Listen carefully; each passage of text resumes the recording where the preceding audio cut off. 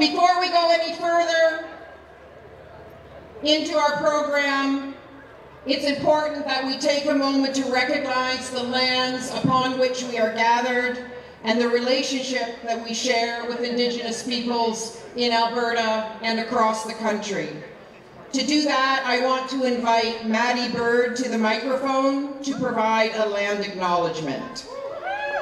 Maddie is 13 years old and a grade 8 student from Sturgeon Heights School. Please join me in welcoming Maddie to the program.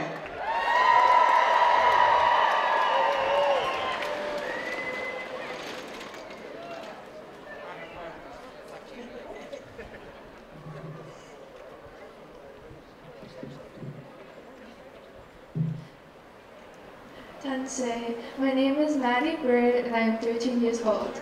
My given name through ceremony is Flying Spotted Hawk Woman. I am Cree, Dene, Nakota Sioux. I am a member of Paul First Nation within Treaty 6 territory and born and raised in St. Albert. My dad is Aaron Bird and he is Cree and Nakota Sioux from Paul First Nation. And my mom is Miss Russell and she is Dene from Smith's Landing First Nation.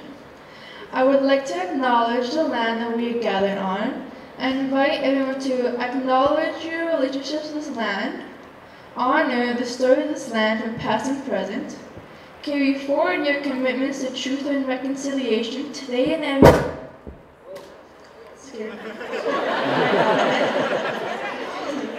On behalf of the Alberta Chiefs Association, I acknowledge Treaty 6 territory, the traditional territory of the Cree, Dene, Blackfoot, Saulteaux, Nakota Sioux, and Métis.